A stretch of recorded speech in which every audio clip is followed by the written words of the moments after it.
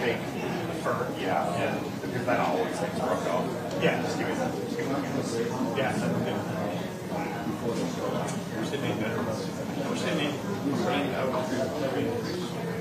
good. Check 1, 2. That okay? Camera, microphone, check 1, 2, 3, 4. Just want to make sure you guys are good. Sounds weird. Uh-oh.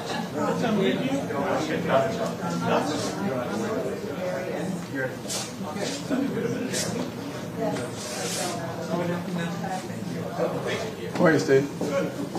Mike. Say what? Public radio. Hey, look, public radio always shows. Test 1, 2, test 1, 2, 3, test. The speaker sounds. Oh, let's start with the in-house data. That's what it is. We're getting what the other. Test 1, 2, 2. Yeah, much better.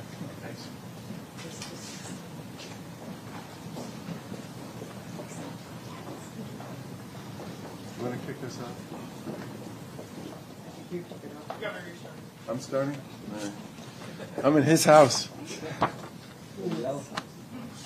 So good morning, and it's great to be here at the Tufts Launchpad location for Biolabs, which is a biotech accelerator that's doing incredible work supporting cutting-edge life sciences companies and startups here in Massachusetts. We're here today to talk about our Future of Work report that we spent the past 4 or 5 months working on and is being released today. We commissioned this report earlier this year to evaluate ways in which the COVID pandemic may have changed work habits in Massachusetts and to help inform our efforts to support the Commonwealth's workers, businesses, and communities as we recover from the pandemic.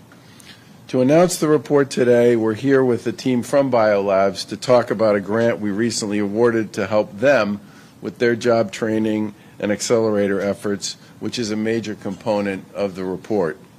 The Future of Work report explores that work could look like here in Massachusetts, both in the near term and the long term, up through sort of 2030 or so.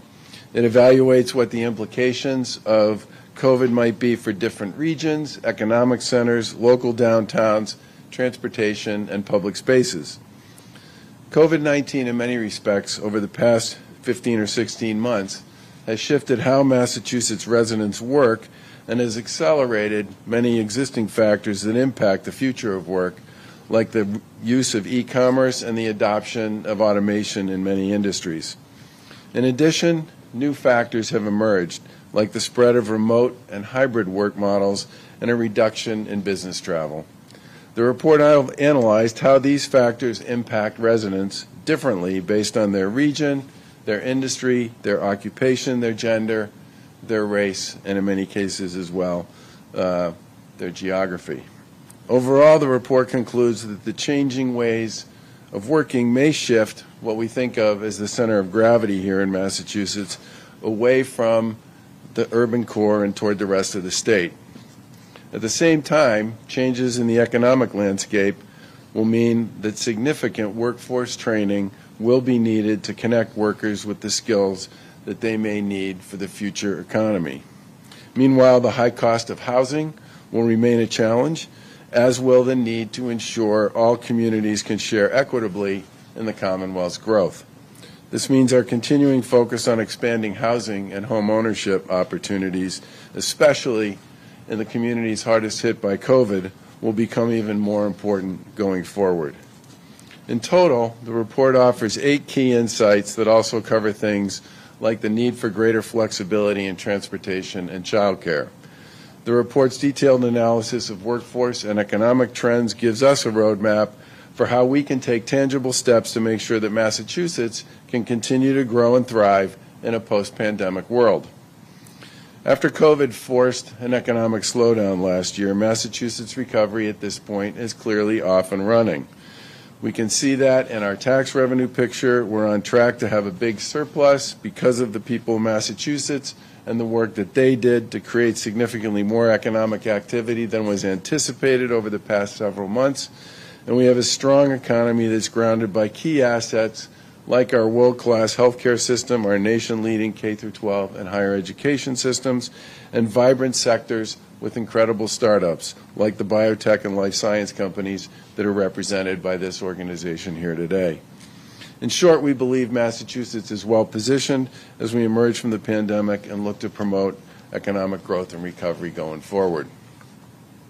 This report provides us with a roadmap to build on our strengths and address areas that remain challenges.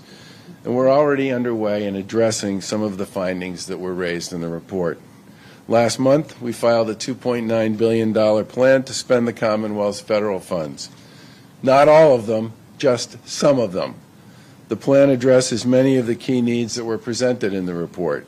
It focuses on building up the Commonwealth's housing stock, on supporting its workforce, on dealing with some of the dislocation that will take place in downtown economies, and continuing to invest in a variety of key infrastructures. These are urgent priorities which are only underscored by the findings in this report. The plan we filed with the legislature includes $1 billion for housing priorities, with a particular focus on creating home ownership opportunities in those communities that were hardest hit by COVID. Those communities in particular suffered more than many others here in Massachusetts because of many of the issues associated with housing insecurity, and we believe that needs to be a fundamental part of how we put those federal funds to work going forward. The report that we're releasing today estimates the Commonwealth will need to produce 125,000 to 200,000 housing units by 2030. This $1 billion investment would be a significant step toward addressing the concerns that are raised in the report around the cost of housing and the continued challenges around equity that are associated with housing costs and prices in Massachusetts generally. The plan also includes $240 million for workforce training opportunities to help credential and train workers and connect them with high-demand industries, which is a key priority raised in this report. The report concludes that perhaps as many as 300 to 400,000 people may need to transition to different occupations or occupational categories over the next decade as a result of the changing trends in work driven by the pandemic. We're responding by proposing to turbocharge many of our existing training programs, which have a proven track record of recredentialing, reskilling, and providing apprenticeship opportunities for workers here in the Commonwealth and connecting them with high-demand jobs. The team here at Biolabs is receiving about $100,000 in a grant from our Workforce Training Fund program. The team will use these funds to train about 30 workers who will in turn support Biolabs' work to support local biotech startups. This effort is all about retraining our workers and building Massachusetts' strengths as a leader, especially in innovation and life sciences. In total, today we're awarding about $8 million to about 100 businesses across Massachusetts through this round of grants from the Workforce Training Fund program. These grants will support the training of 4,300 workers with a range of skills in things like project management, advanced software training, and other technical skills. The $240 million that we proposed in ARPA funds, which is obviously a much bigger number, something we believe is going to be critical as we think about how we help people work their way back to work coming out of the pandemic, would enable us to support, obviously, much more in this space. It will allow us to address many of the needs that are raised in the report and also connect many workers to both the skills and the jobs that they'll need to be successful in today and tomorrow's economy. These job training programs are key to meeting these long-term needs, but they're also crucial to closing the skills gap that exists right now throughout our economy and meeting employers' needs today. And that's why it's vital that we take action on many of these elements quickly and begin to invest these funds as soon as possible. We look forward to working with our colleagues in the legislature to make these investments because they will help workers, they will help families, and they will help communities, in many cases those hardest hit by COVID-19, to address the needs that are identified in this report. And by addressing these priorities, we can make sure that Massachusetts builds on its strengths and powers our economy and communities forward as we emerge from this pandemic. I'd now like to turn the platform over to Lieutenant Governor, who will talk about some of our initiatives around transportation and childcare, which are also key elements of the findings in the report. And I want to thank the Biolabs people again for having us here today. Thank you, Governor. It's great to be here at Launchpad, and thank you to our partners at Biolabs. It's a very exciting endeavors here, and look forward to your continued success. As the Governor mentioned, our future work study evaluated how COVID-19 has shifted work habits and other trends across a wide range of industries and communities. The report focused on understanding how these trends differ across 7 distinct regions: Boston-Cambridge, Greater Boston Urban Residential, Suburban Greater Boston, Suburban Non-Boston, Gateway Cities, Rural Tourism-Based Economies, and the remainder of our rural communities. The economies of each of these regions are different, and it's important that we assess them separately to understand how we can best support residents in all parts of our Commonwealth. The Governor just highlighted how our existing job training and housing proposals can respond to the report's findings. The report also concludes that greater flexibility in child care will be crucial to meeting the changing needs of working families and employers. As employers and workers leverage technology to provide greater flexibility for work habits, child care needs will change as well. Our administration is working with the early education community to make improvements to the child care system to respond to these trends. We are investing over $640 million in federal funding for child care, focusing on building capacity at early education providers and targeting funds to the greatest areas of need according to the Social Vulnerability Index. We are also sustaining increased child care subsidies for low-income families and other pandemic-era changes that expand access to care. We also know that we have challenges related to our child care workforce. And to that end, we are leveraging the Commonwealth's workforce development programs to develop a stable pipeline of early educators to expand access to affordable child care. And we are partnering with the business community to best understand specific needs for flexibility across industries and our regions. We're also making investments and modifications across our transportation system to respond to the changing needs of our workforce. While commuter rail ridership still remains low relative to pre-pandemic levels, we are preparing for more workers to return to the office, but their travel patterns are changing.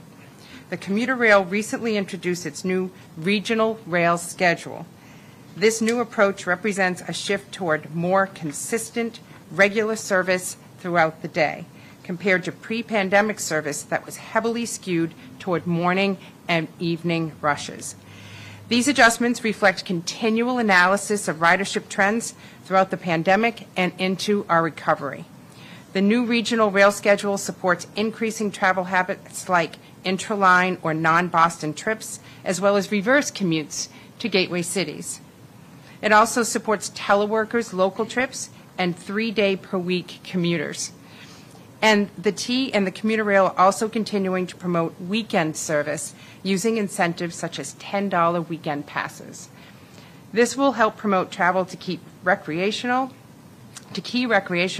and tourist destinations outside of Boston. For example, thanks in part to this commuter rail promotion, Salem is seeing 110% of 2019 weekend ridership this year. That's big. We're also helping communities make investments in streetscapes that will support the changing uses of our downtown spaces. Our Shared Streets and Spaces grant program has helped cities and towns make infrastructure improvements to support outdoor dining and alternative transportation modes like cycling, walking, and off-road trails.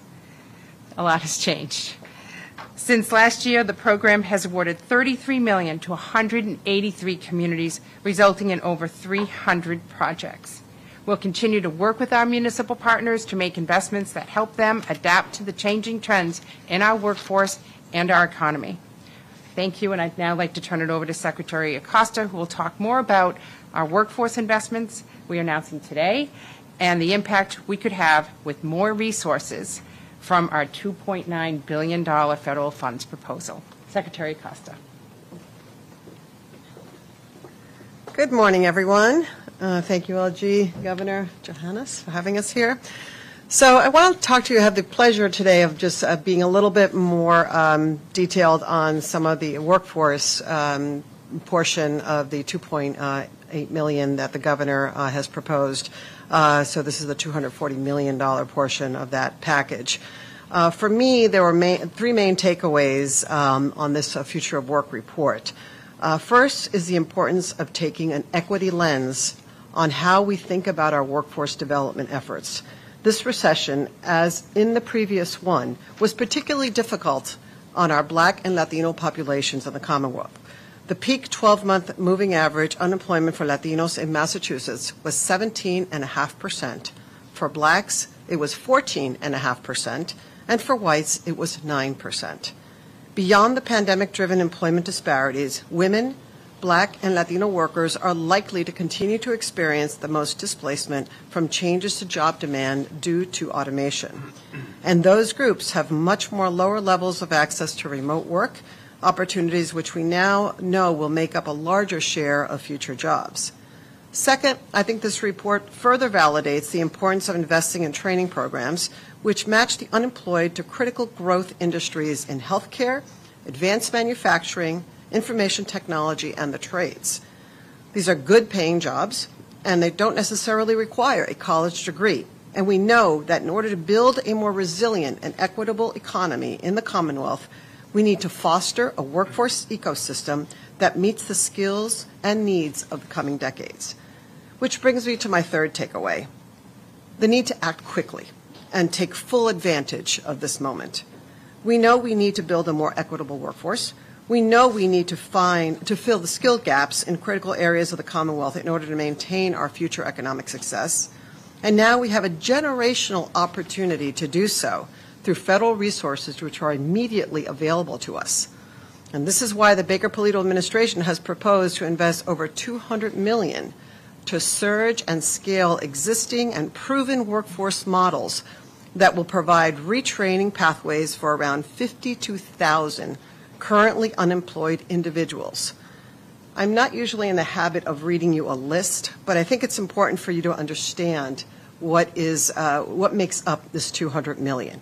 $100 million is to retrain unemployed workers impacted by COVID and dislocated from low-wage jobs with a focus on career ladder programs and industry credentialing for high-demand occupations. We're proposing a radical expansion of existing models, including the Career Technical Initiative with $45 million focused on trades and manufacturing, the Workforce Competitiveness Trust Fund, and Learn to Earn to focus on retraining for populations that need more support to achieve industry credentials, and that is a $20 million proposal. An additional $25 million to expand retraining and programming that can ramp up immediately and expand training enrollment for industry credentials through our rapid reemployment model. $15 million to expand access to training vouchers for individuals working with mass hire needing to enroll in retraining. And $10 million to expand the Workforce Training Fund model to provide grants directly to companies, like we're doing today, to incentivize new hires and train incumbent workforces. And very importantly, $35 million for ESOL language acquisition that is integrated with job training and academic skill building for individuals with less than a high school diploma. $25 million for basic work readiness support, including programming through models like Signal Success and ACT Career Readiness Certification. $25 million for high school career pathways to expand connecting activities programming and higher education and school internships. And lastly, $10 million for registered apprenticeship pathways to diversify the apprenticeship labor force and expand models into high-demand career pathways in technology, manufacturing, finance, childcare, and others. As a result of accelerated adoption of automation and AI due to the pandemic over the next decade, as the governor said, 300 to 400,000 current jobs in the Commonwealth will disappear. This isn't some distant academic question that will need to be solved by future generations. By 2025 to 2030, the ability to successfully reskill approximately 30,000 to 40,000 people per year could lead to a vibrant Commonwealth in which new opportunities outpace workforce growth. The actions we take now can have a real and lasting consequence in building a more equitable and resilient economy, but we need to seize the moment and get to work on these reemployment efforts immediately. Thank you. And now I'd like to turn it over to Dr. Johannes Fruhoff, founder and president of Biolabs. Did I just butcher your last name? No, you didn't. Okay. Thank you. Thank you, Johannes. Governor Baker, Lieutenant Governor Polito, and Secretary Acosta, Christine Abrams, and dear guests, good morning. Thank you for doing this event at our site here at Tufts. A little review. Biolabs started in Kendall Square with this mission to change the way that people build biotech companies. Instead of building their own labs, they can, and buying their own equipment, applying for their own permits, innovators can now come to us and have ready-made solutions in fully furnished and functional labs available, as you have seen on your tour this morning. This results in millions of dollars saved by each company and greatly accelerated timelines towards discovery of life-saving medicines. We have grown from our first location in Kendall Square, Cambridge, to now 11 labs in 10 cities, with more on the way, and we're even expanding internationally now. We have also created 2 nonprofit companies along the way that many of you know well, Launch Bio and Lab Central in Kendall Square. Biolabs offers ready-to-use lab space for innovators and has enabled the creation of nearly 400 startup companies since we launched in Cambridge in 2010. Biolabs itself has 50 employees, 30 of which are working here in Massachusetts, but we're helping over 1,300 scientists daily to do their work in innovation. Today, we're celebrating the announcement of several workforce training grants, and Biolabs is the recipient of one of them. This grant will allow us to train our employees with a tailored curriculum that includes management skills, team working, important lessons in leadership, work efficiency, and will overall result in higher productivity for us. We're partnering with Bill Ronco of Gathering Pace Consulting, who I've worked with on similar programs for the last 15 years and with very good success. We have seen the value of these programs as they bring new skills to our workforce. For example, many Biolabs employees are great scientists and engineers, but this program will help them learn how to better lead a team, improve their client interaction, learn skills to be good mentors and managers to their own staff. We're grateful to our partners at the Commonwealth Corporation for awarding Biolabs with this grant, and we're confident that this is really well invested money. Biolabs acts as a great multiplier. Our teams are working with dozens of other startup companies, and these are often following our leads in terms of communication, style of leadership, and other soft skills. So investing in Biolabs also will have a significant multiplier effect by helping hundreds of startups as they develop their own young employees.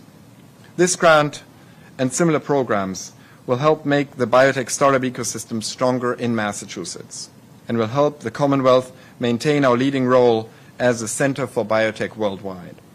It's important to consistently invest in this sector with similar capacity building programs, because biotech will only grow as a sector of the economy and will encompass areas outside of healthcare. Think of applications of biotech in food production, data storage, creation of commodity chemicals, and many others. With the assembly of universities, research hospitals, and academic institutions, combined with a strong industrial base, Massachusetts is in a very leading position in this new industrial revolution that is biotech. A golden age is coming, and we're excited to be part of it. Thank you very much. Questions? Is it safe to say you're going to use this report as kind of your evidence base when you're before the legislature to get these programs approved? I certainly think a lot of the elements of this report can be incorporated into both our testimony, but also the conversations that we'll have with the legislature about why we think the $2.9 billion that we proposed would be a really smart and strategic investment in dealing with many of the changes and the shakeout that's going to come from COVID. Yeah. Define quickly. You say 2.9. You want to spend it quickly. Well, some of with the legislature, sometimes things go at a glacial pace. Are you hoping that they get this done by the end of this month, or maybe in spring? Well, it's my understanding they're probably going to start holding hearings later this month, which we think is a good step. But some of the initiatives, especially around the retraining, we believe we should try and start as soon as possible. There are, hundreds of thousands of people whose extended federal unemployment benefits are going to end in September. And we think it's really important to be able to provide them with an opportunity to get a credential, to develop a skill, and to find their way into an open opportunity for work. Some of the other elements of this will just take a while. The money we propose, for example, around environmental infrastructure, whether you're talking about the combined sewer overflow issues that affect the Merrimack River and so many other bodies of water in Massachusetts, or some of the environmental infrastructure, those pieces are going to take a while to do no matter what. They just take a long time to do the spec work, to do the bid work, and to ultimately actually perform the work. And this federal funding has to be sort of allocated by 2024 and spent by 2026. And I think some of this requires a long time to get from where we are to where we need to go. The housing stuff that we've proposed falls into a bunch of different categories. A lot of the sort of assisted-based housing for seniors and for veterans, that takes a while to site, and it takes a while to bid, and it takes a while to build. Same goes for the Commonwealth Builders Program, which I think one or both of you were at the announcement of that $60 million initiative in the summer of 18, and some of the fruits of that labor are literally just starting to pop now. Now the pandemic happened in between, which obviously slowed things down, but a lot of that just has a lead time on it. I will say this, though, about the housing piece in particular. One of the reasons we focused on down payment assistance is to recognize and understand that we are in the midst of a very explosive growth in housing prices generally, primarily because there was so little supply to begin with and so little construction of new housing over the course of the pandemic. And I worry a lot that we are going to push people who are renting today, who might have the ability to buy with down payment assistance, out of the communities that they're in because they don't own. And, I've had this conversation with a bunch of folks in the legislature and with a lot of my colleagues in municipal government. The more we don't do now to provide down payment assistance and opportunities for first-time home buyers to purchase the homes they own, the more likely they are as renters to be forced out of the communities that they live in currently. If you talk to some of the mayors of some of these mid-sized cities, they'll tell you that, they have employers who can't find people to work for them. They have big issues around keeping the people who currently live in their communities because of the rising price of housing. And they would like to see something happen now. They would also like to be able to take some of the resources they got through the ARPA program as well, combine it with some of the resources the state has, and actually do big transformative things in their own downtowns and in their own communities. Now, maybe we'll get around to doing that eventually, if the legislature chooses to adopt a number of the items that we've proposed. But I think we would rather get started on that soon rather than get started on it, 9 months or a year from now, and miss this significant opportunity we have to hopefully, help people stay where they are and not have to relocate and start all over again. How does rail factor into the housing piece of, I know that you said you're going to change, or the governor said they're going to change frequency and make it a little easier to get around, but is there, transit-oriented housing ideas? Is there gateway cities / transit ideas? Well, all of the resources that we're talking about housing you could absolutely use on transit-oriented projects. And remember, we just signed an economic development bill that included several key elements to our housing agenda, including the housing choice legislation, which, as people have noted, has started to change the pace and the speed at which communities move to either expand existing housing through accessory dwelling units or to start getting go forwards on simple majority votes out of their planning boards and their city councils and their select boards. But there was also in that bill a requirement for communities that are along the public transportation system to do multifamily, multi-unit housing on the sites that are located near their public transit stops. And that is starting to happen as well. I would love to be able to use some of the funds that are associated with the ARPA money to accelerate a lot of that activity. Or rail expansion. We're going to talk about that. Well, keep in mind that we have, we're actually the first administration to deliver on some big rail expansions in a very long time. The GLX project, which will start, part of that will open at the end of this year, and the rest of it will open sometime in early 22. That project we rescued. I mean, I don't think most people would dispute that. That's one of the most significant expansions in rapid transit in a very long time.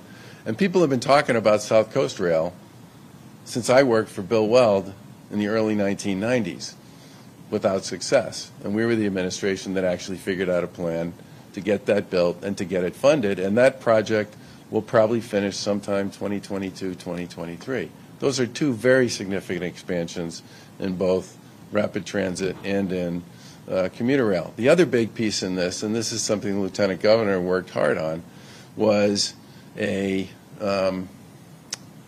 very complicated and imaginative acquisition of a significant number of double-decker coaches to dramatically expand the capacity of our commuter rail system without having to add it. There's a limit to how many cars you can put on a train, right?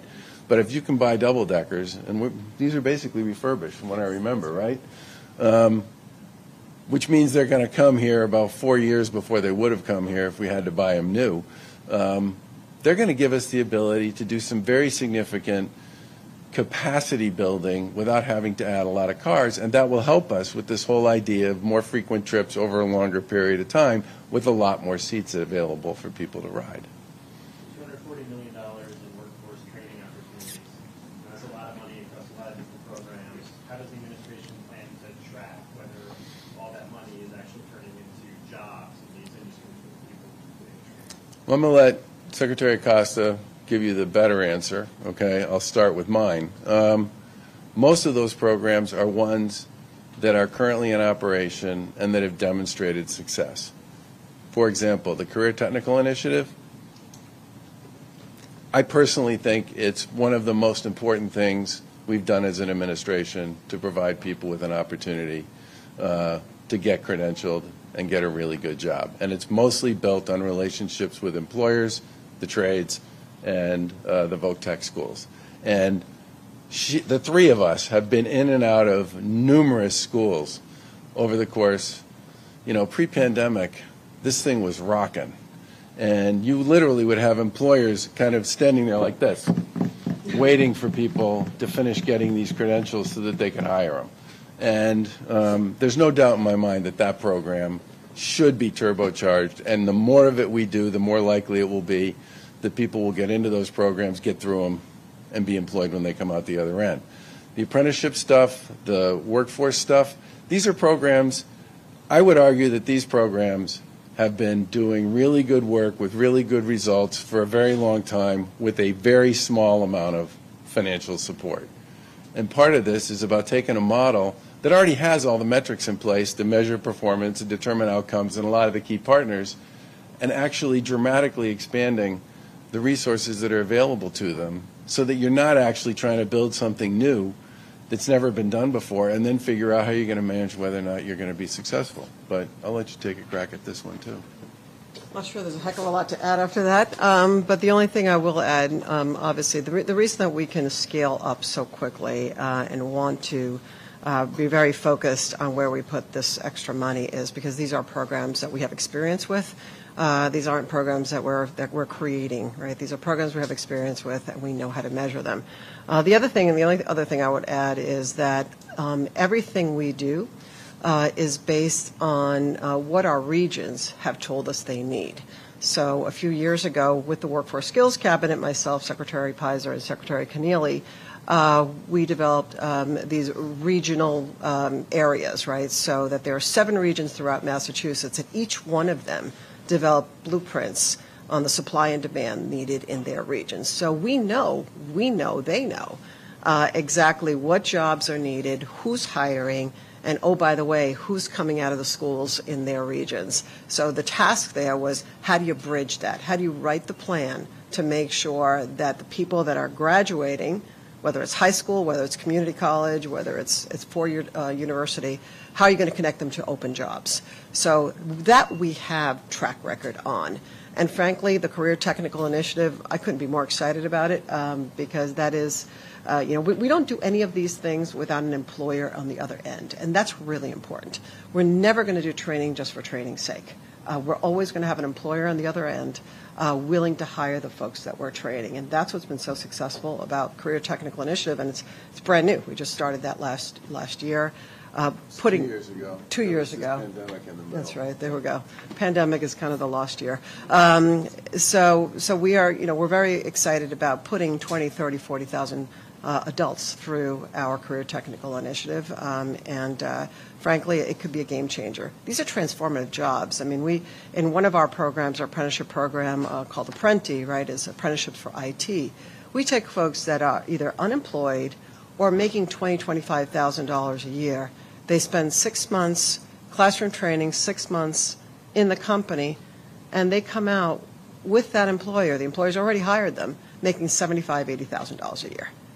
These are humongous lifetime, family-changing dynamics. So I'm super bullish on this, but we do need to get moving because, as the governor said, we've got over 330,000 people falling off unemployment on September 4th.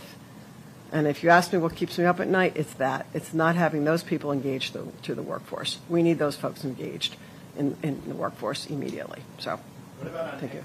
30,000 to 40,000 workers a year? How are you making sure that you're reaching people of color cited in this report as being a particular? That's a huge mandate for our folks, and for me, one of our most important charges, because I do think that if we're not very intentional and focused on that, there are folks that we can be in worse shape than we were before the pandemic. And one of the reasons that we are making sure that we add ESOL training, English as a second language training, is so important right now. And if I look at my claimant pool, more than half of the folks that are right now receiving unemployment have a high school degree or less. And we know that there are some wraparound services that these folks are going to need. It's not just training how to use a hammer. It's training to make sure that they understand English. It's making sure that we also put money, $25 million, in work readiness. So work readiness skills, soft skills, essential skills, whatever you want to call that, to make sure that they're ready. So we are very, very focused on the equity piece of this. And look, let's face it, the industries that got hit the hardest were the low-wage industries, right? Leisure, hospitality. Most of those were Latinos, black workers, and women. Let's not forget the women. Women got hit really, really hard in this pandemic.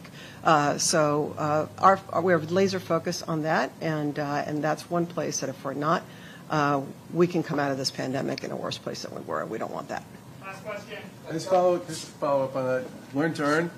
Yes. That was literally a program we created, I'm going to say 4 or 5 years ago. It was focused specifically on people who had been out of the workforce for a long period of time. Most of those folks came out of communities of color. And it was the first, usually when people do job training programs, they try to come up with programs that are the ones that get people quickest back to work, because that's how you measure success.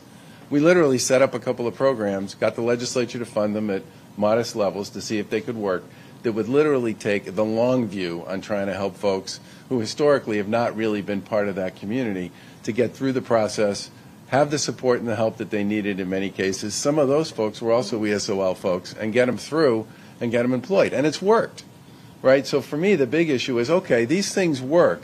They worked with modest investments. They were targeted in many cases at exactly the populations we believe are most at risk.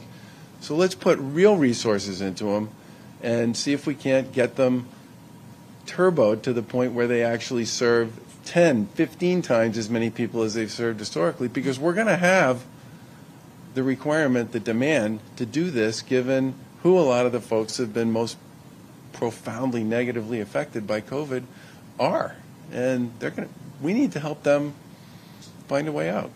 Are enough towns and communities taking advantage of new housing zoning laws in 6 months?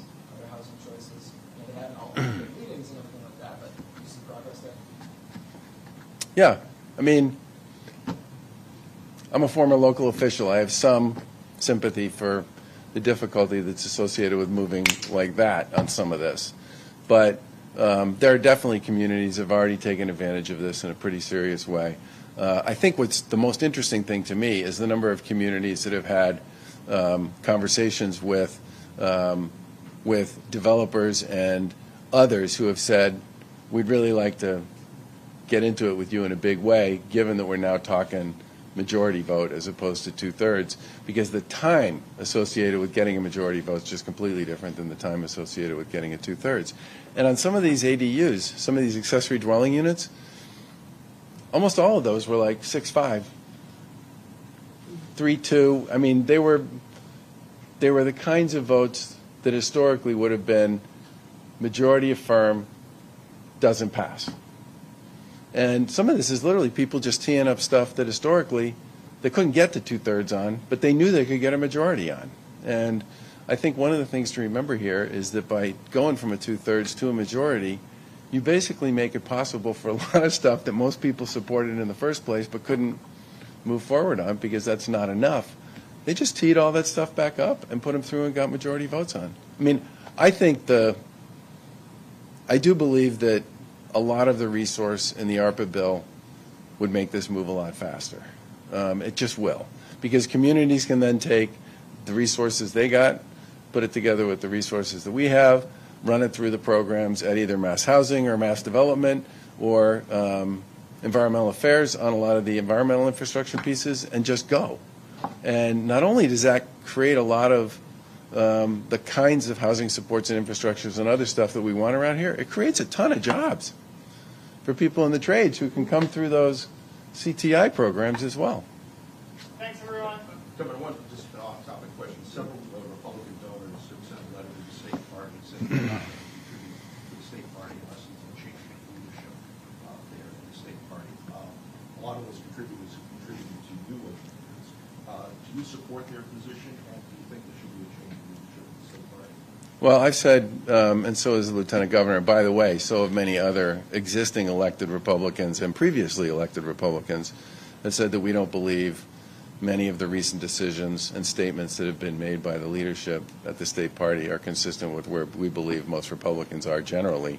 And, I mean, the state committee, at the end of the day, needs to make decisions about the state party apparatus.